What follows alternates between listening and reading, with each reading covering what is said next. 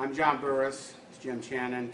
We have been the plaintiff counsel on the City of Oakland's case since 2003, the negotiated settlement agreement. And part of that is the city had a number of tasks, approximately 55 tasks that were to be completed in a relatively short period of time. Unfortunately, they have not been very successful in getting the tasks completed. We've had to go through at least 2 independent monitors to move it along. But finally, we were in a position, we thought, a couple of years ago, that real progress had been made and that there was a real possibility that we would be in a position to set an end date, if you will, for the negotiated settlement agreement, commonly referred to as the NSA.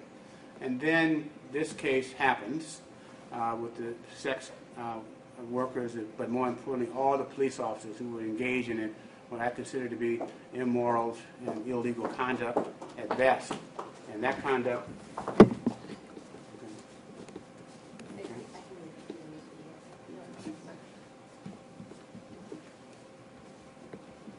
officers derailed, if you will, the progress of the NSA.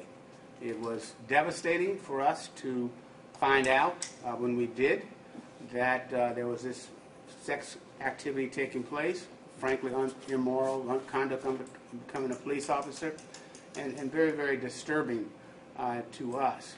And so, although I wasn't involved, because I ultimately became involved with the client in doing the case, I did become aware in the course of the litigation of some of the outrageous conduct that was been taken toward her.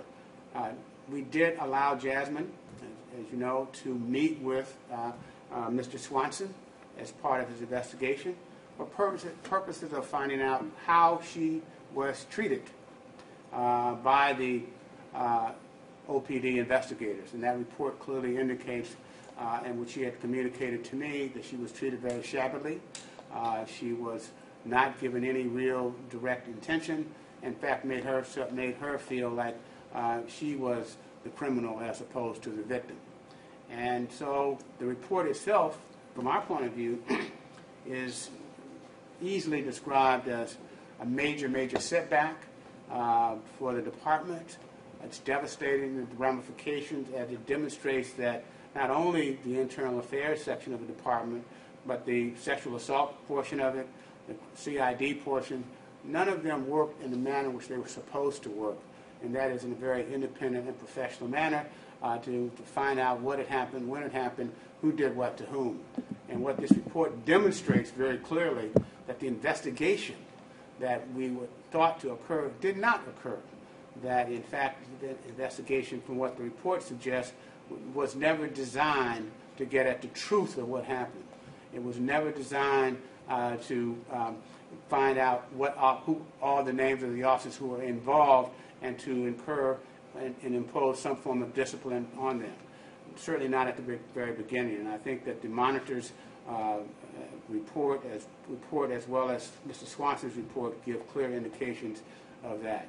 From our point of view, and certainly from my perspective, this is a very hurtful report because it undermines a lot of the work that had been done down through the years. It certainly indicates that the efforts that we were making to ensure that the internal affairs protect those who come in for interviews who believe that they have been mistreated by other officers, that they would be treated fairly and objectively. And we spent a lot of time going over the particular standards. The problem with this is we never expected that the back door of the police department would have officers going out that back door, engaging in criminal and illegal conduct, and being able to come back in the department without any real close scrutiny. So that part was very devastating to us, and to see that written in the report. Now, from my point of view, to me, this is, and we often said, it's the end, but it's also the beginning. The end of the report, but it is the beginning, because I also believe it presents an opportunity to us to get back on track with the compliance of the NSA, but also gives the department an opportunity to institute new controls, to put forth more systems in place and more checks and balances to ensure that this type of conduct and other similar misconduct by officers does not occur and does not go freely, and that those officers who have the responsibilities have checks and balances on them as well.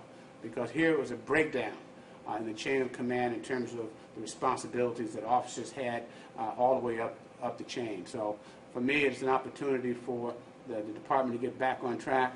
I'm hopeful that the mayor and the city manager and the new police chief sees it this way as well, and that they will institute and hold officers accountable, and there will be greater transparency in the future. The report itself is one that should be is a benchmark for what can go wrong in a department when proper monitoring is not occurring and the checks and balances fall apart. So